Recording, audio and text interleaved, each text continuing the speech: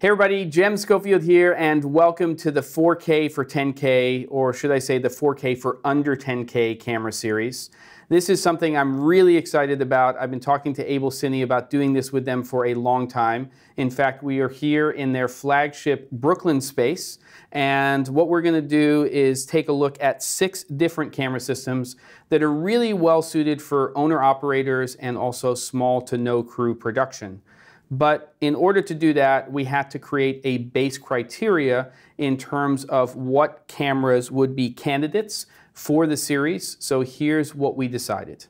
So the first criteria, of course, is that the cameras could all shoot 4K, but more specifically, that they could record at least UHD 4K internally to the camera. The second criteria is that the camera would cost $10,000 US or less, and that would be a shootable camera sans media. So it would include a battery and a monitor and or an EVF. The third criteria was sensor size. It had to have at least a super 35mm sensor. The fourth criteria was that they had single system sound. This was critical because when we're talking about small to no crew production, we're talking about fast production, we're talking about corporate and documentary work, it's really important to be able to have those XLR inputs as part of the camera system.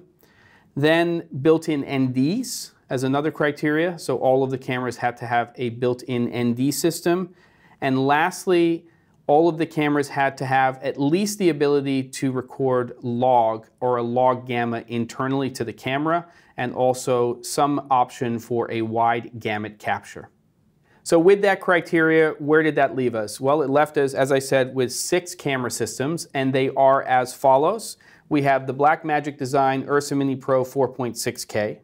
We have the Panasonic AU-EVA1. We have 2 camera systems from Sony. We have the FS5 II and the FS7 II, and 2 camera systems as well from Canon. We have the Canon Cinema EOS C200 and the Canon Cinema EOS C300 Mark II. So once we had chosen our camera systems, we then had to decide what was going to be included in the series. So we decided that we were going to create one individual video for each of the 6 cameras, and within each of those videos we're going to talk about their core and also the unique features that each of the cameras have.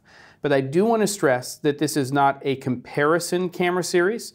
They are not video reviews, and that they are not user manuals on how to use these cameras in depth. The whole purpose is to focus on where these fit within small to no crew production for owner-operators who may be purchasing one or more of these cameras or integrating them into their productions. Now, a camera series would not be complete without some test footage. So we created a list of shooting scenarios that would be typical with cameras like this, and we have decided to go out there into the real world and shoot some of that stuff, which is our favorite thing to do here. It's to get geeky with cameras. So we decided that we were going to record to each of these cameras internally at their highest resolution and at the best formats and codecs that they could record to internally. And that was important for us, even though some of these cameras are capable, for instance, of recording raw out. We really wanted to focus on that small to no crew. So what is the best that we can get out of these cameras internally?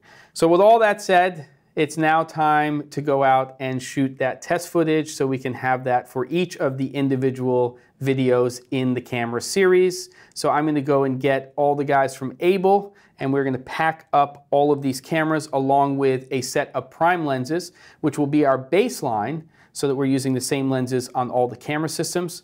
I'm really excited about this series. I hope you enjoy it. Let's get started.